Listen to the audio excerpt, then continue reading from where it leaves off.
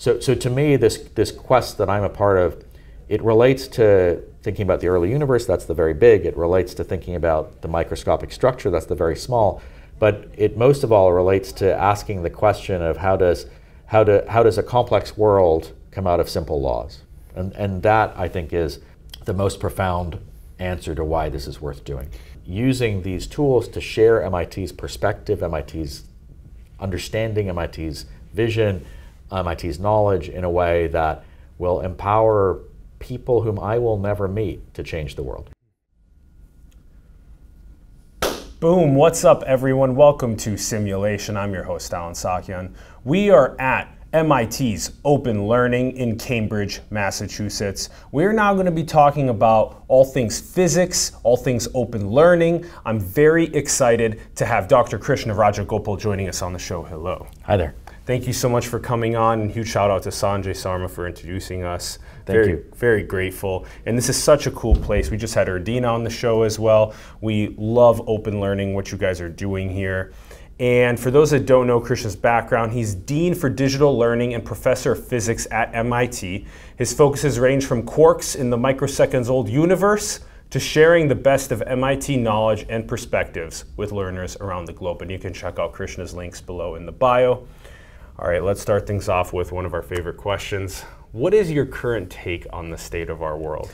Yeah, so I'm not sure where to go with that question, but what I'll say is that my current take on the state of the world is that now more than ever, we as educators at a place like MIT have both a responsibility and an opportunity to make the world a better place via education. And so when you say state of the world, I think about how we can make the world better, and for us that comes through education. And we now have the opportunity to think about education not just of our own students at MIT, which always for us comes first, but to think about education much more broadly and really globally. And we'll come to that later. And this responsibility that you speak of is such an eloquent way to describe it. It's these, multi-10+ billion-dollar endowment universities that have their potential to open up and open source a lot of the materials and distribute them around the world. Yeah. I mean, we can talk much more about this later, but I think of it as sort of what we are doing in open learning is turning MIT inside out. But we can come back to that a little bit later. That's a great analogy for it. Yeah. So, okay, let's get into the journey. So, Krishna, who were you as a kid? How did you get the interest in physics and in even challenging yourself to come into the MIT system? So I grew up in Toronto, Canada. I was actually born in Germany. My dad's from India. My mother was from Germany. They met as students in England. And then my dad finished his PhD and took a postdoc in Munich where my mother was. And so I was born in Munich. So I'm actually like to say I'm one of the Bavarian Rajagopals. There are not too many of us. So I was born in Munich, but we moved to Toronto in Canada when I was less than a year old. So all my growing up is Toronto. I'm Canadian, although I never played hockey. I went to public schools in suburban Toronto. I would say I've been interested in physics really since pretty early on at the level of reading popular books. Carl Sagan and the popular science books of that day. I was a high school student in the early 80s, suburban North Toronto, North York in fact. But my high school physics teachers were the opposite of inspiring. And actually, I would say my really formative experience in terms of an educator whom I remember and to whom I credit a lot of what I did later is my high school biology teacher. I had a tremendous biology teacher in high school who brought the discoveries of recombinant DNA and the beginnings of the molecular biology revolution, brought them into a public school classroom in a way that was inspiring. So I actually went to Queen's University, arrived there in '84. I went there planning to major in biology. And I think that if I had gotten to Queen's University and my Bio 101 class had been the class that Eric Lander now teaches at MIT and that we have an online version of, I would be a biologist today. instead, I got to Queens, and the biology course that I took in my first year was felt like I was just being asked to memorize lots of stuff. And I had a tremendous first-year physics class taught by Dr. Chow. My biology teacher was Mr. Reynolds, Dennis Reynolds. And Dr. Chow's physics class, you could just keep asking why, right? Asking questions was encouraged, and there was a sense that if you asked in a physics class, if you asked why, there'd either be an answer, or if there wasn't an answer, it'd be really interesting. This was just freshman physics, but the way he taught it was, you had a sense that you were on the beginning of a journey of exploration, of discovery, and that really, I think, torqued me back from biology to physics. And I've been a physicist really since undergrad days, I would say. I had several really great undergrad research opportunities in Canada, and then I went to Princeton and did my PhD, which is where I got interested in quarks. And in fact, although not in a way that I'll describe now, because we understood much less back then, but I was already back then interested in the physics of very hot quark matter and the stuff that filled the very early universe, although we knew much less. So I won't go back and talk about exactly the things I was doing back then. But I've been interested in that, other physics topics also, but really since then. And then I don't know how much you want to linger on Harvard and Caltech, but I spent 3 years as a postdoc at Harvard, PhD in Princeton, and then I was a year at Caltech, and then I joined the faculty at MIT in '97. I've been physics professor at MIT for 22 years. Yeah. Dean for digital learning for a little less than 2 years. Yeah. So I want to also understand when you were younger and you're first getting to really taste what science, the biology and the physics and your fascination with that. What did it unlock for you that made you dedicate the next even 10 years of your life to it? It was a sense of discovery and understanding how the natural world worked, playing a role in sort of in uncovering the next layers of understanding. One of the things that I don't do this in a big sense, but I've gone into schools, typically my kids' schools. I've gone into my kids' classes. My kids are now 14 and 16, but as they were growing up, every year I would go into their elementary school or middle school classes.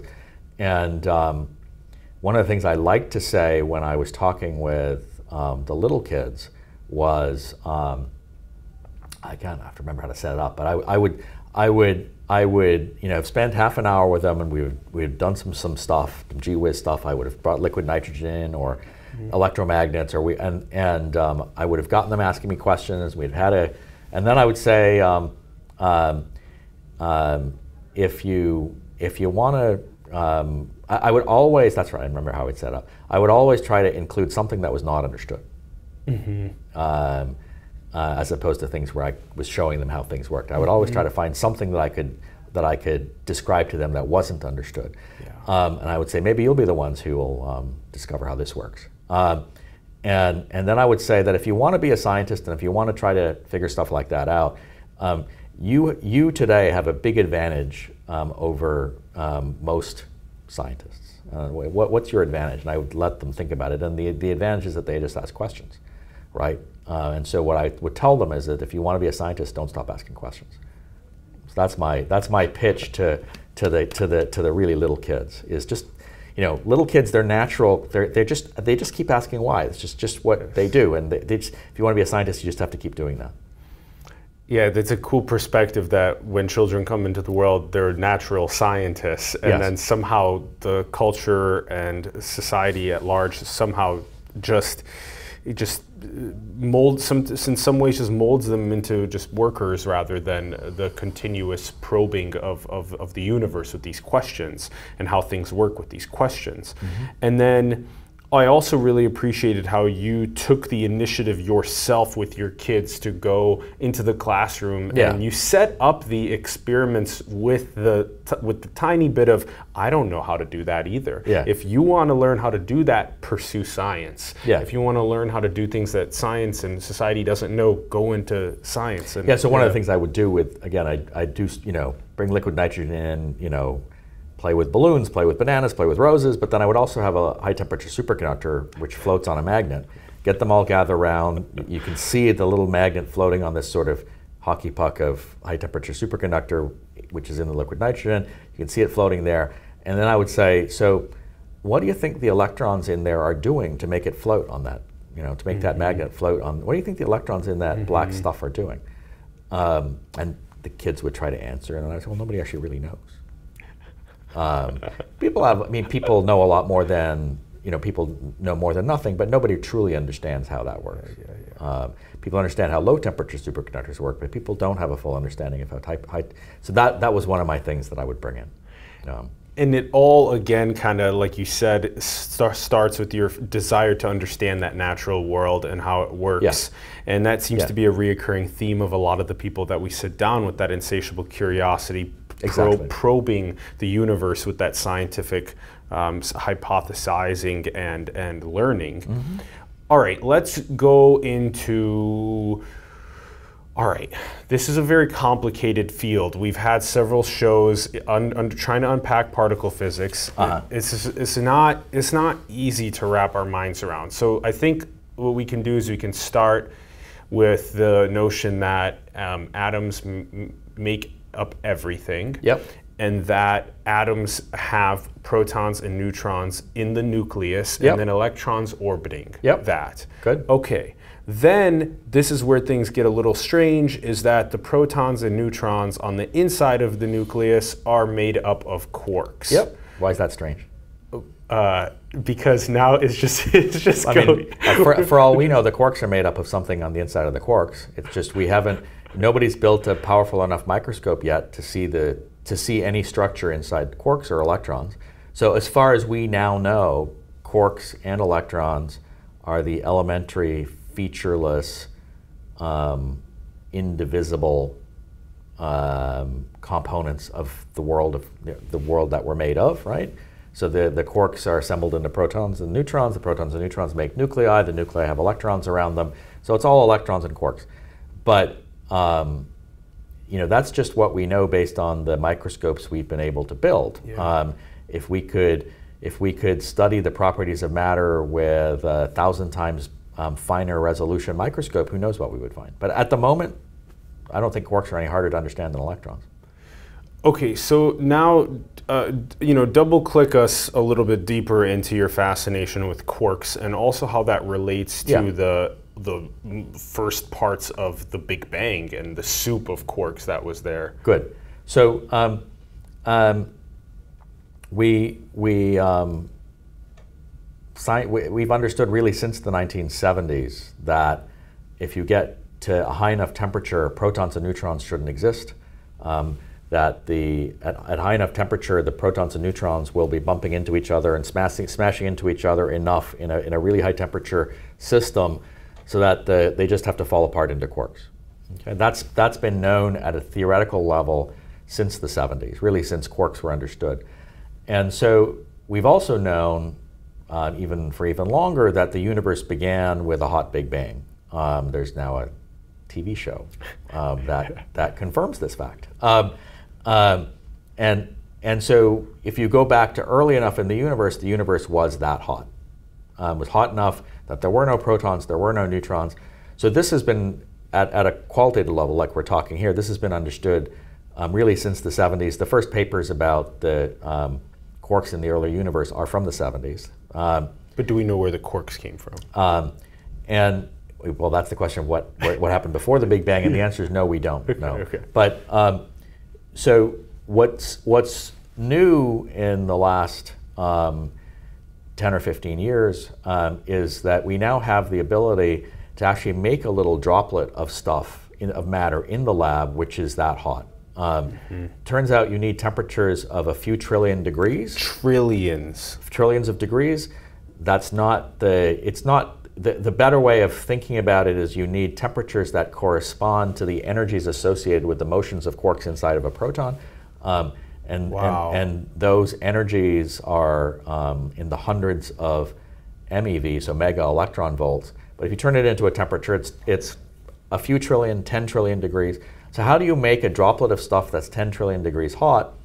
You build an accelerator, like the Large Hadron Collider at CERN in Geneva, or in fact, these experiments were first done at the Relativistic Heavy Ion Collider, RHIC, which is in Brookhaven, Long Island, not that far from here. And you take two nuclei and smash them together. Very simple. I mean, it's an extraordinary piece of technology to do this at the required energies, but you take two nuclei, slam them together at high enough energies, and you will create a little blob of stuff which is 10 trillion degrees hot. If you can make a strong, powerful enough accelerator, you can make 10 trillion degree hot matter.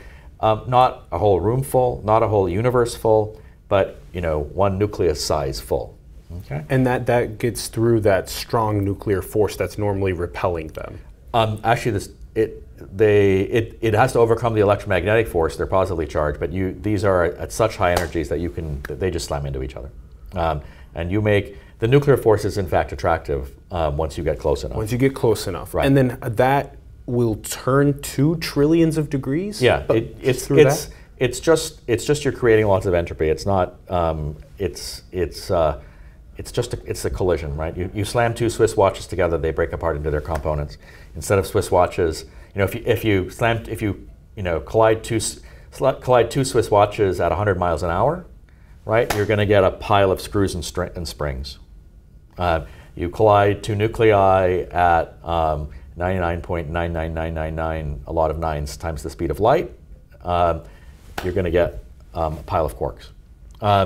Percent of the speed of light? Percent of the speed of light, yeah. And then you get a lot of quarks, and that's the process where we discovered also the Higgs boson, a similar process? Higgs boson, in principle, you make Higgs bosons in these collisions, but it'd be very hard to find them. So for Higgs bosons, you collide protons. Okay.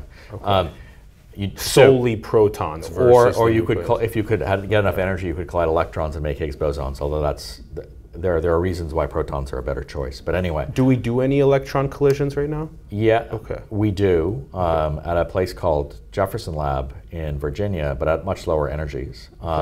We had a facility at the Stanford called the Stanford Linear Accelerator, which did electron collisions.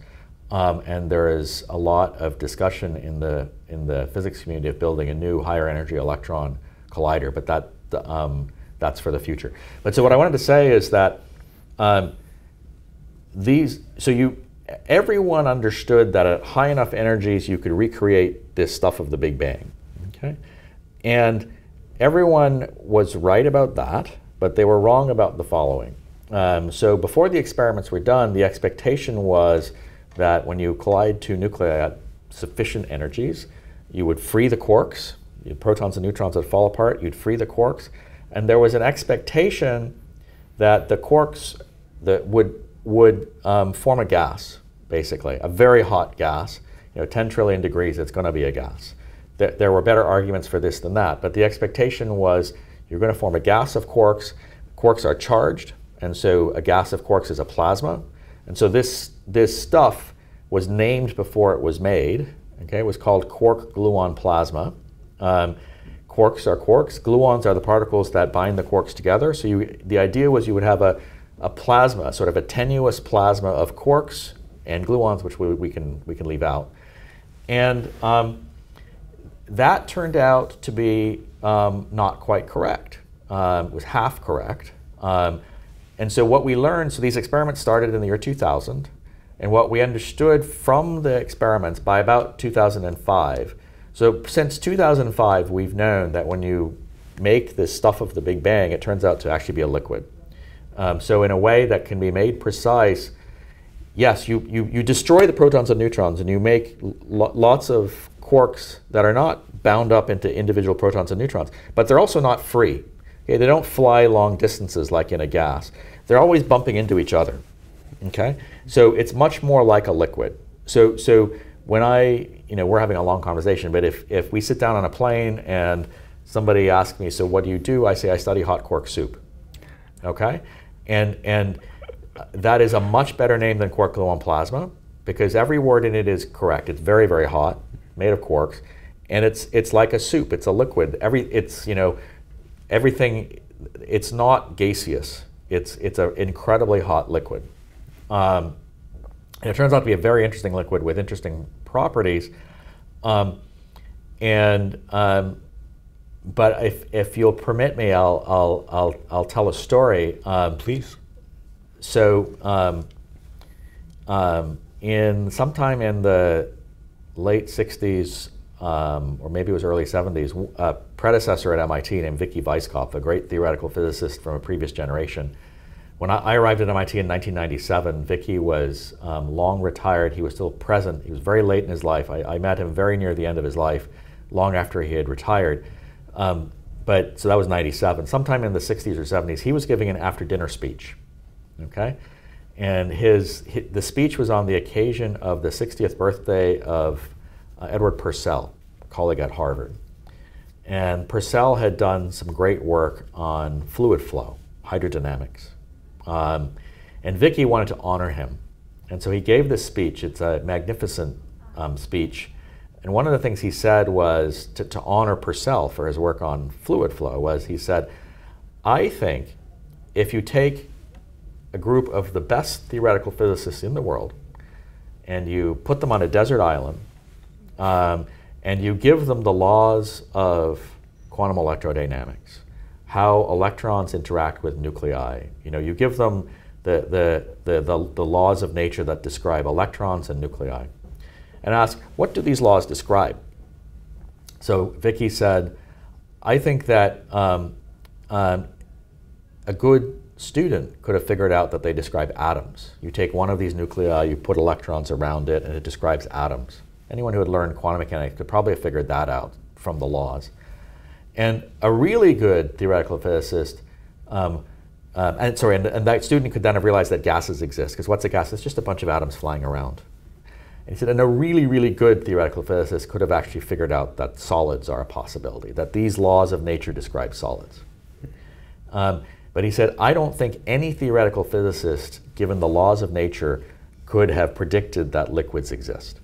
He said, liquids are much too hard to understand. You know, it takes an Edward Purcell to understand liquids. Solids are what happens when all the atoms just stop moving.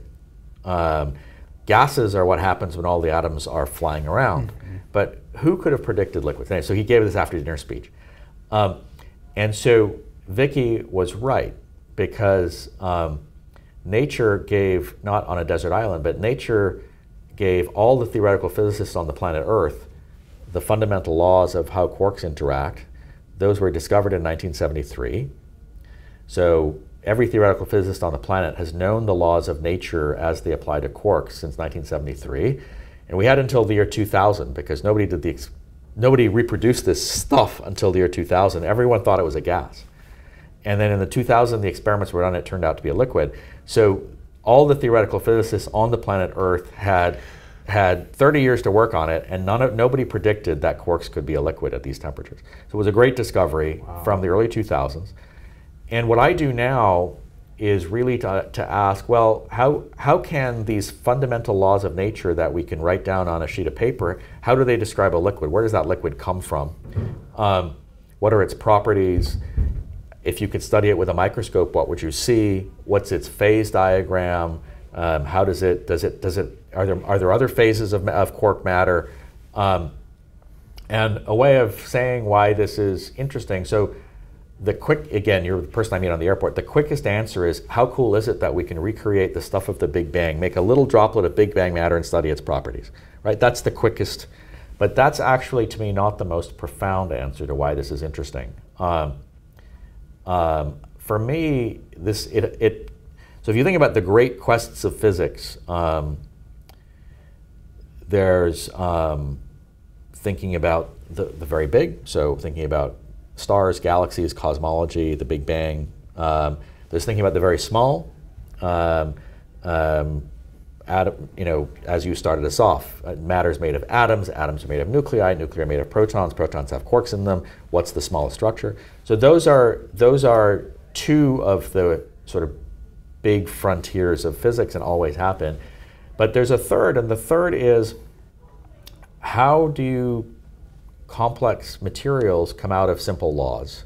Okay, the laws of nature can be written on a T-shirt.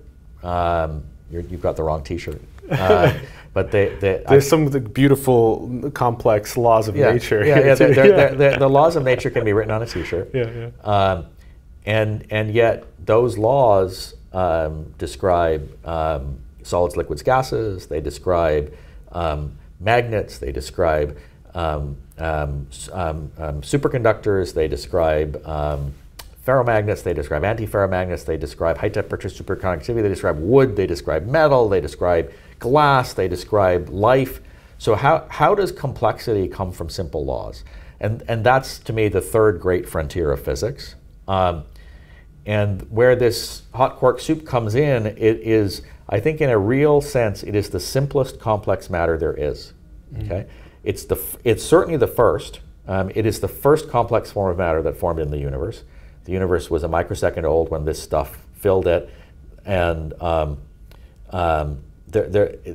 it was the earliest complex form of matter, and it is also, in a sense that's hard to make precise, it's the form of complex matter that is closest to the fundamentals. And that's not a precise notion, but I feel that it's the case. And so I think our challenge is to understand how these laws describe this matter. And I think if we learn how to do that, that could help us understand how fundamental laws describe other forms of complex matter. So to me, this quest that I'm a part of, it relates to thinking about the early universe, that's the very big. It relates to thinking about the microscopic structure, that's the very small. But it most of all relates to asking the question of how does a complex world come out of simple laws? And that, I think, is the most profound answer to why this is worth doing. Yeah, there's a lot to be able to figure out about that process that you're talking about. How does this complex world we live in come out of such simple laws from the Big Bang until 13.8 billion years later, a civilization on a rock orbiting a star, and all of the complexity of the laws that have now evolved from us, our complex world as well. But that's too hard for me. This is, and we're not even talking about how the brains inside of us are interacting, all 8 billion of us. Also too hard for me. Yeah, this is all extremely interesting for the kids that we can inspire to tackle these challenges now. Exactly. And this is a good segue into the question I want to ask you about. What are you teaching right now? What are the kids learning right now in the physics classes? What are they trying to probe about physics to give us a better understanding of our world? Well, I have PhD students right now who, a PhD student, it's a very much an apprenticeship mode of learning. So I would say we are working together to understand exactly what we've just been discussing. If you ask sort of more broadly, we have, I think, the world's best physics department here at MIT, and we have great strength across the board. I think the biggest development in physics in the last couple of years is the discovery of the gravitational waves from two black holes spiraling into each other and colliding. That piece of apparatus called LIGO, which made that discovery, that was first conceived by Ray Weiss here at MIT in the late 60s. Ray and his colleagues,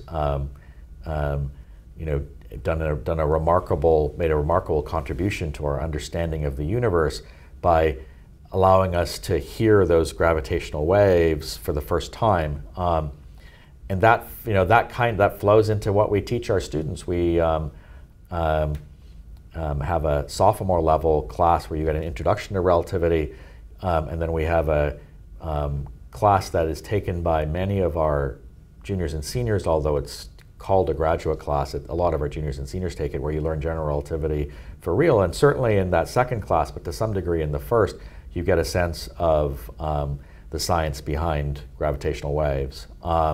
That's an example of something that we teach right now. We have a great quantum mechanics sequence. One of the few universities with a 3-course undergraduate quantum mechanics sequence, and then you can follow that up by taking 2 or 3 different classes on quantum information, which is another frontier direction. There's a lot of excitement and activity as people are both trying to build a quantum computer and trying to understand, if somebody built a quantum computer, what could it do, and trying to understand what this teaches us about quantum information in many other contexts. That's another example.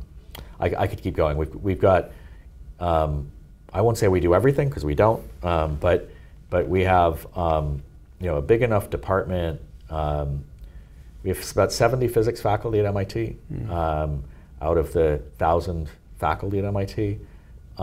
We have, if you look at our undergrads, we have 1,100 undergrads per year, about 80 or 90 of whom major in physics. That makes physics the 4th largest major at MIT. Wow.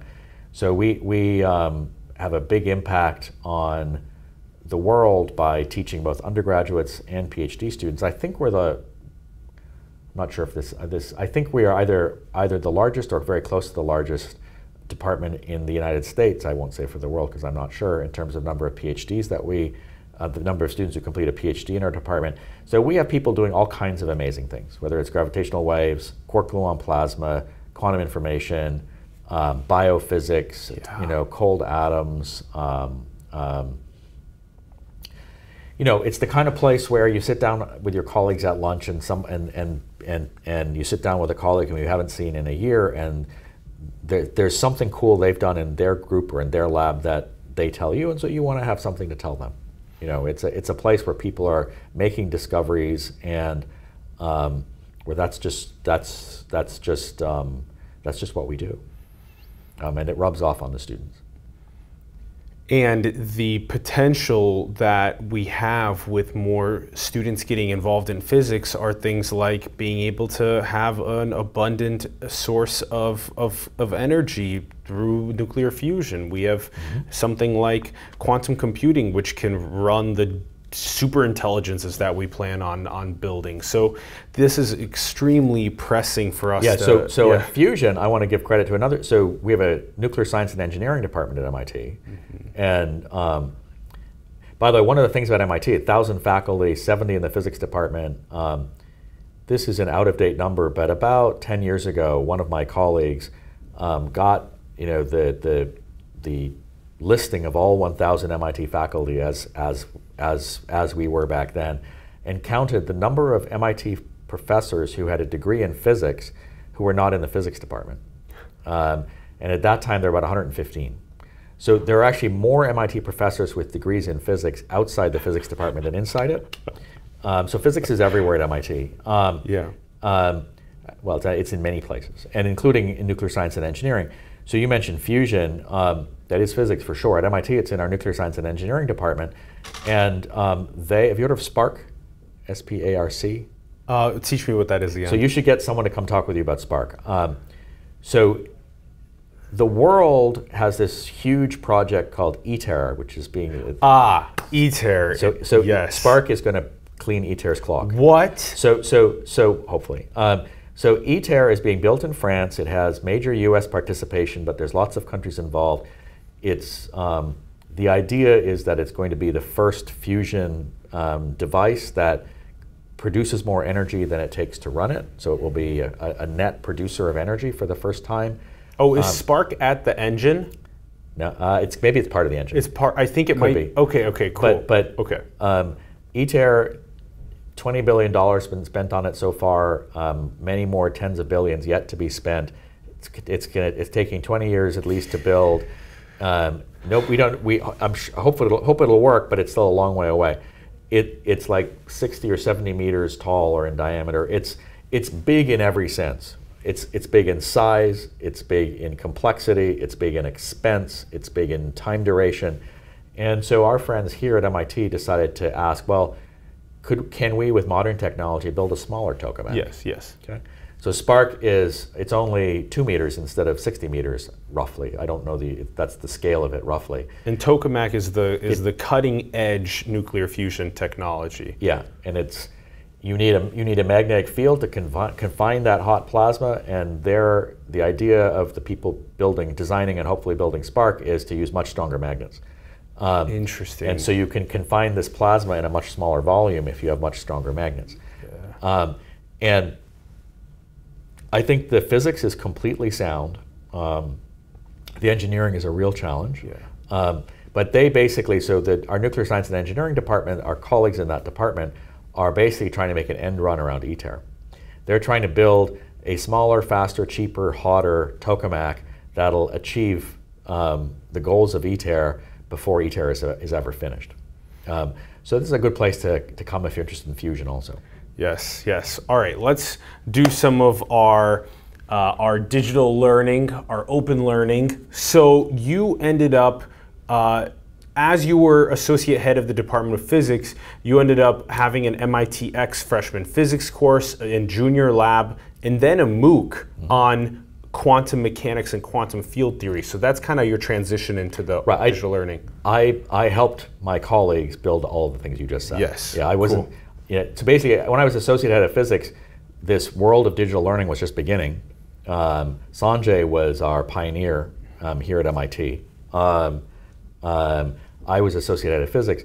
I worked with Sanjay to pull together the resources to find the people to do all the things that you just said. I was we worked together. I was the person from the physics side. He was the person from the digital learning side, and we did a bunch of cool things. And now I'm here trying to do those same kind of cool things, but across MIT as Dean for Digital Learning. But the way I got into this was, as you said. And then what was, there was likely a profound realization when the subjects that back in the time that you were going through the process of education, like you started saying at the very beginning of the show, you turned it inside out, made it accessible globally, and you were like, wow, we're recruiting 100,000 students or more into... So one way of saying this is that when, so I was doing very well as a professor of physics at MIT, thank you very much. Now Sanjay comes and starts asking me whether I would like to put a lot of time and effort into being Dean for Digital Learning, which is now my principal responsibility. How did he twist my arm into doing that, right? Physics is fun, as we've been discussing. How did he twist my arm into becoming a dean? I think about this through my kids and my father. So my personal motivations, and they're different, I have to explain. So when I say my kids are 14 and 16 now. They're younger than MIT's undergrads, but I know very well how my kids learn just from watching them as a parent. And I also pay a lot of attention to how our undergrads learn. And what I see is that 18 and 20-year-olds at MIT, or 14 and 16-year-olds in my home, they read books. If the English class says read Wuthering Heights, they read a book. They read novels. They read the biography of Julian Edelman. They read books. But when they're learning something like math or chemistry or physics, or learning about nuclear fusion, or learning about tokens, any of the things we were talking about, when they're learning about science or engineering, they don't read books. They don't. When I learned quantum mechanics, I had a book, and over the course of a semester with a teacher, I started at the beginning of the book. I worked my way through it. That's not how it works anymore, because that's not how you learn when you're 14 and 16 anymore. My kids and our students learn in a very hyperlinked way, okay? And they learn from video. They learn online. And so part of the drive is thinking about how we teach at MIT. How do we teach our students? The students of today, it's not me teaching the Krishna of 1980, where I was an undergrad in 84. It's not me teaching the Krishna of 1984. It's me teaching the students of 2019, okay? And they don't like to sit for 60 minutes and listen to me at the front talk. And this is not a criticism of me, and it's not a criticism of the students. It's because they've realized that there's a better way to learn. Yes. Okay? And we've realized that there's a better way to teach the kind of material that you could teach in a lecture. It's better to break it up into 5, 6, 7-minute video segments, put some active learning in between, some questions and answers in between, the next segment to make sequences of videos, and then to add online problems which give you instant feedback. When I was a student, and until recently, you're at MIT or Queen's University, where I was a student, you do a problem set. Yeah. You write a pencil on the paper page, you hand it in. 10 days later, you get it back, and it's graded. You never look at it. The feedback's instant now. And the feedback now is instant. So part of the motivation for me was realizing that with these tools, we can teach MIT students better. And the way I think about that is by looking at how my kids and our students learn. Okay, so that's where my kids come in, is thinking about how they learn and how they can learn better. And so then once you have students at MIT doing this kind of online work, then in the classroom you have hands-on problem-solving experiences, you have lab work, you have undergraduate research, you have maker spaces, you have projects, you have collaboration, you have team building. You have all kinds of things that are what make MIT MIT, but you can free up more of the in-class, in-person time for all of that by using these digital learning tools to teach Maxwell's equations online.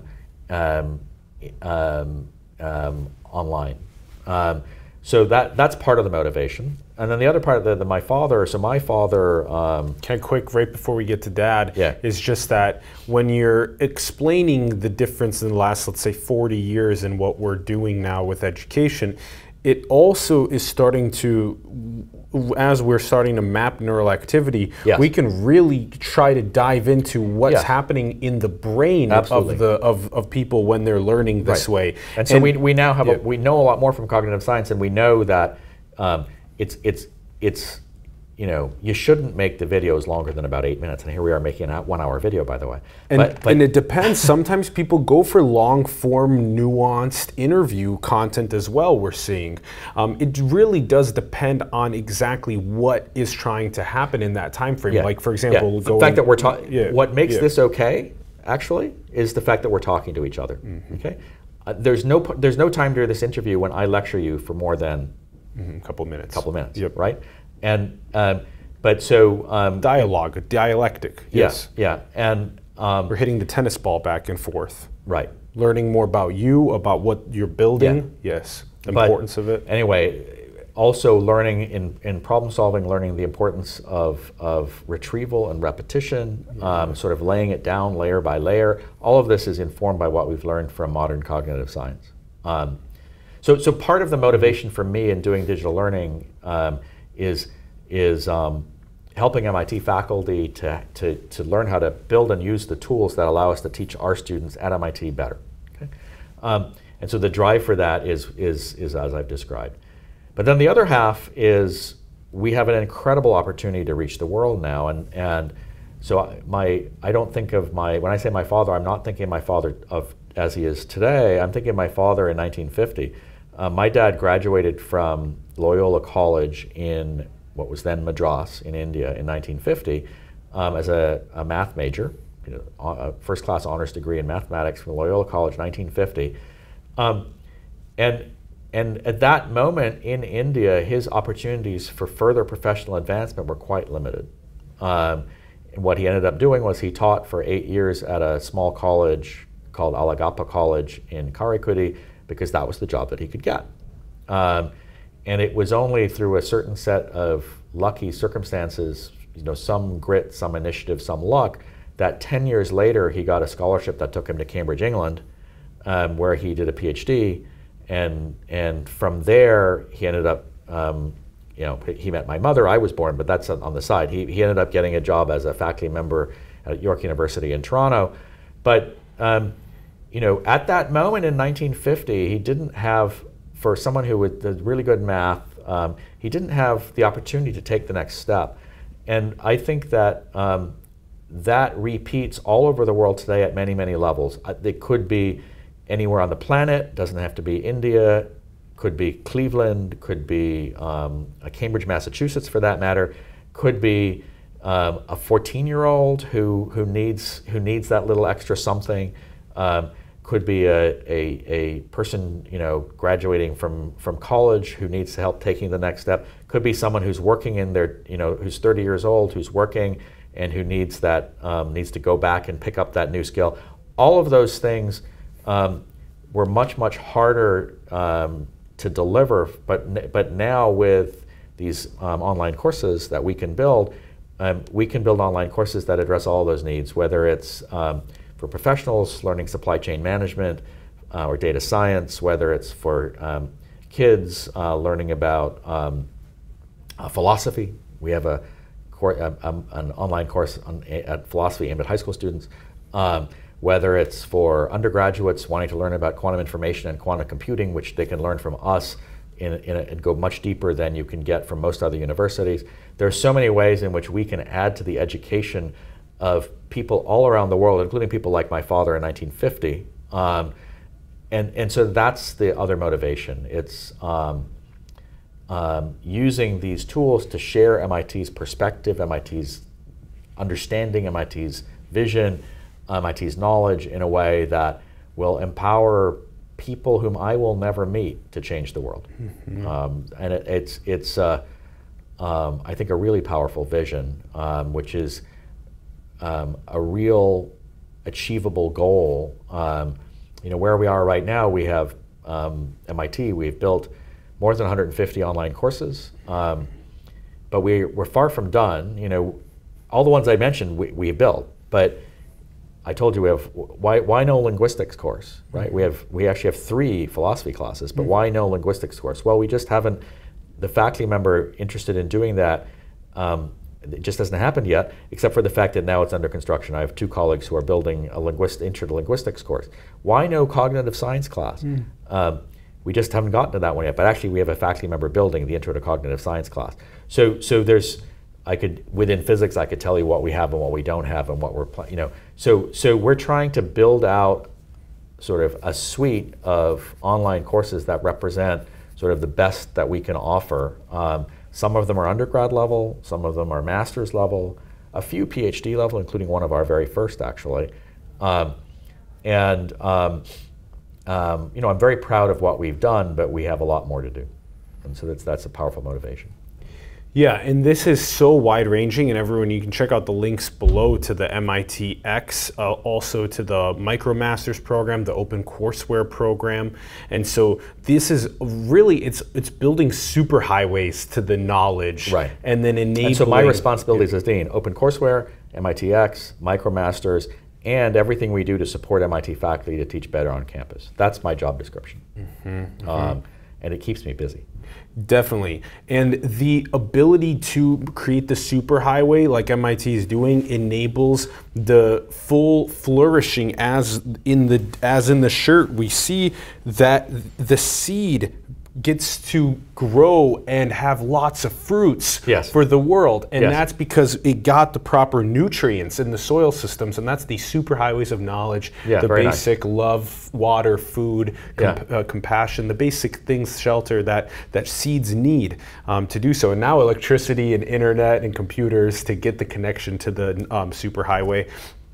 Also, just another thing for everyone to know is that these specific phenomenons that you're embedding into all of the MIT's digital learning are, these closed loop feedbacks. You're getting it right away. When we gain the ability to do so with simulation, we will embed a quick bit of what did Krishna just teach about physics, and then they'll get to address that potentially. So you can, if you want to think about doing that, the edX platform, on which we put all of our online courses, it's open source.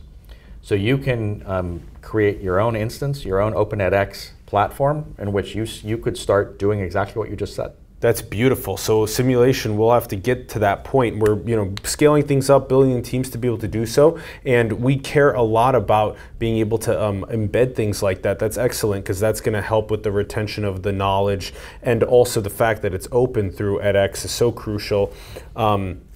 And then also for the closed loop, and also another thing is just this phenomenon of things like Bloom 2 Sigma, to be able to have a mentor that you can work with as a tutor, a one-on-one basis that helps you perform so much better than those that are just in a 30-person class with an individual teacher. So we can, we can do a lot better on that still.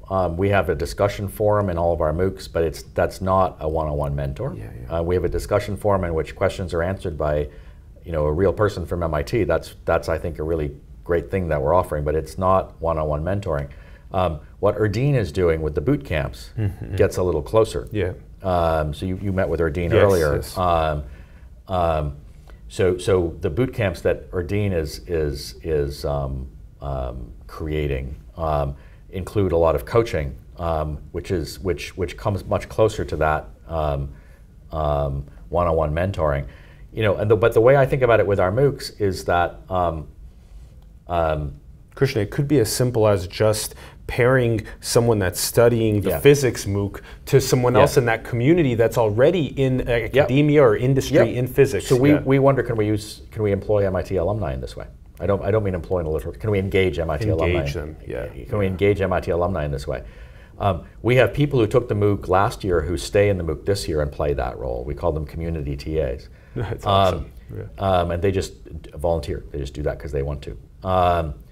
But what I was really going to say is that I think what we can really work hard at doing is to engage with other educational institutions up and down the whole spectrum. If I think in US terms, community colleges, 2-year colleges, 4-year colleges, liberal arts colleges, the whole spectrum, because each of them is filled with educators that know how to teach their students. Okay, so we have a great partnership with San Jose City College, which is a community college in San Jose, and they have created an educational opportunity for their students. Okay, it's their teachers doing this for their students, but that opportunity includes some initial steps. And then there's an MIT online computer science, intro to computer science class, two classes in fact from MIT. And then there's several classes, online classes from Berkeley. So San Jose City College picked some of our stuff, some of Berkeley's stuff. They added the introductory elements themselves.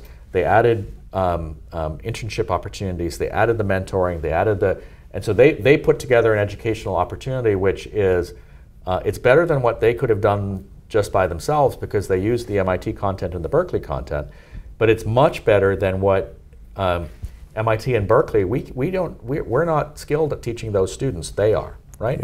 And so we put out content that they can use to make the education of their students better. And that's what I love that model.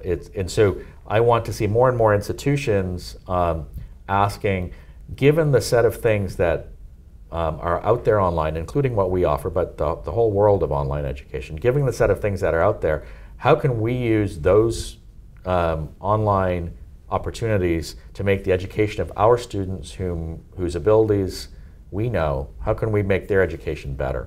And we're talking with lots of institutions in this mode. It's been such a great conversation. I have a couple quick questions on the way out. The first question is, what would you say is one of the most crucial skills for young people and even adults to be developing going into the exponential technology age? So I'll surprise you with my answer, but this is the answer that I give to many people, including my kids. If I think back, so I'm a professor of physics. What I do is very mathematical. There's science that through and through. And if you ask me, what did I learn in high school that has been, of the things I learned in high school, what's the most important to my career? What's the answer? Curiosity? I learned that long before high school. Okay.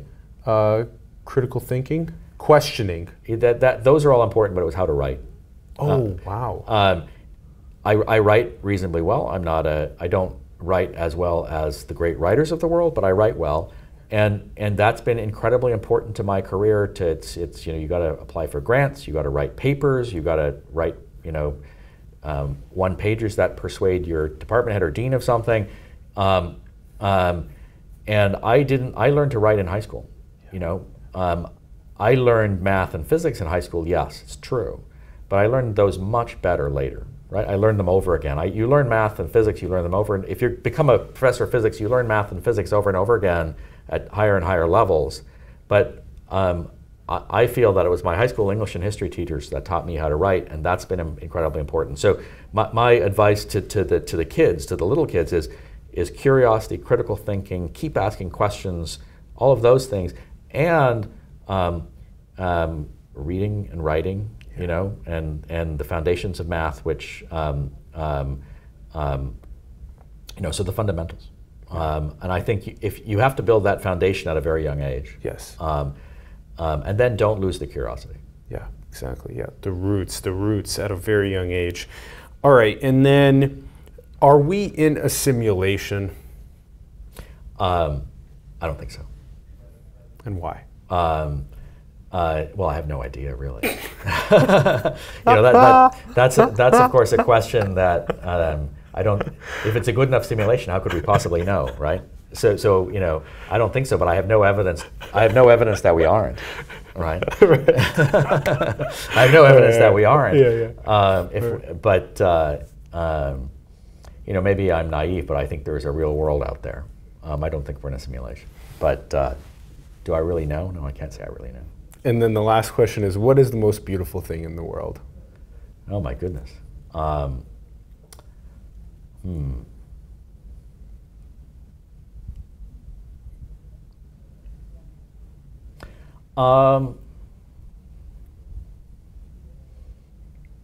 When you're in the high Alps and you've spent a whole day, I don't climb, but I hike. You spent a whole day hiking up to one of the high huts, just on the edge of a glacier at, around 3,000 meters in the Alps, and you're watching the sunset. That's what occurs to me when you ask that question. Every summer we go to the Alps. Most often I pair that with spending time at CERN. Where the accelerator that I described is, and so I talk with the scientists there, find out the latest, the best place to hear the latest unpublished results in my field is the cafeteria at CERN. So I spend time at the cafeteria at CERN catching up, and then the whole family, we spend time in the Alps. And we now, each of the last 2 summers, we've done something along the lines of all 4 of us with an alpine guide. We do a hike from the valley floor up to that hut at 3,000 meters. That's the strenuous part of the excursion for me. For my kids, that's just a walk. And then that afternoon, they go and do some rock climbing with the alpine guide. And then the next morning, they leave at about 5 in the morning because they're summiting a 4,000 meter peak with the alpinist who, his name is Robin, he's a great teacher.